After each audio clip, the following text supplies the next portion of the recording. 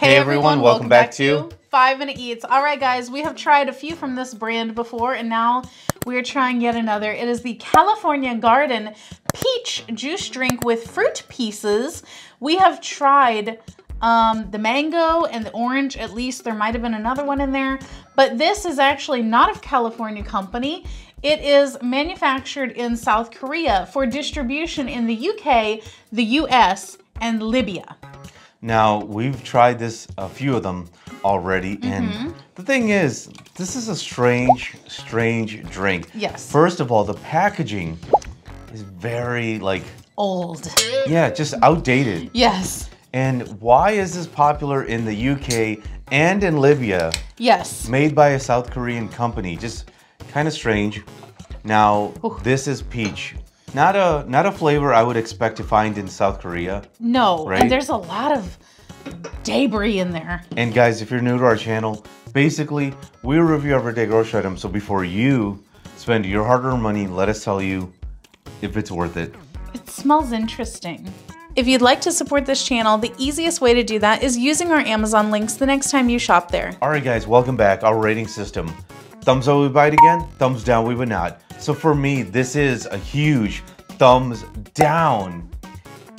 It's really a shame because initial taste, I liked it. I liked the peach slices.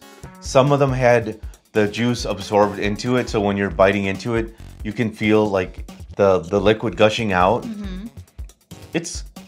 I like the sweetness. It's the right level of sweetness, but there's a big problem, which is the smell partially, but the bigger thing is the aftertaste. It smells chemically, and the chemical that it reminds me of is like the smell of paint. That's what it reminds me of. It's a little, nerve-wracking because hopefully, we're not gonna get sick here. So, thumbs down. For me, it's a thumbs down.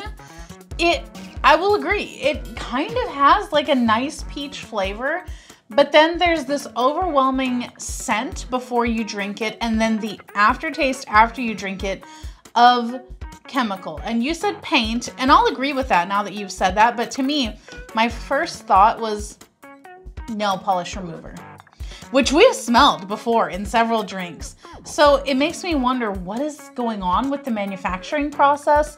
It does make me a little bit nervous. I would say that it is more like a paint than like acetone, but either way, neither one of those is very comforting to know that you've drank something that tastes like that. So thumbs down. To sum it up, thumbs down, thumbs down. And if you guys buy from Amazon, use our Amazon link. The reason is when you do that, we get 10 cents, 50 cents, possibly even $1, which means we can continue to review things. All right, guys, that's the video. If you like what we're doing here, definitely check out our other channel, Food Prep Inc. And don't forget to give us a like and subscribe.